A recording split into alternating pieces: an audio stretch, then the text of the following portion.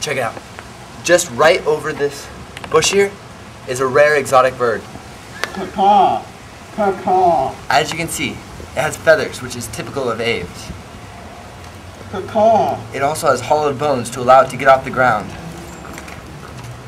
Alright, here. I'm gonna throw some bait and see if we can get in a little closer. Caw. Take a look at these birds' wings. They flap so quickly. How is sufficient blood supplied to the body of the bird? Most birds have 2 ventricles in their hearts, but as you can imagine, their hearts must beat very quickly. Now back to Mr. Brady. Peck, peck, peck. Oh. Come here. I got a special surprise for you. Alright, look. Alright, I found a nest of baby birds. You see, birds lay amniotic eggs, which means they exit through the cloaca. Oh God! Caw. Come on! He's still after us! Caw. Watch out! Hide behind the tree! I know where you live. Hey, Mr. Brady. Yeah. I heard birds are really territorial sometimes. Maybe we should just hide over here for a while.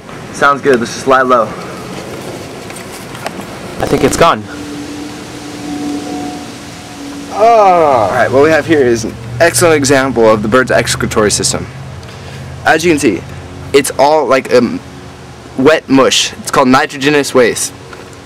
It happens because the undigested material mixes in the cloaca. The birds don't have a bladder, so that's the result. Alright, let's go check up on those eggs. Okay.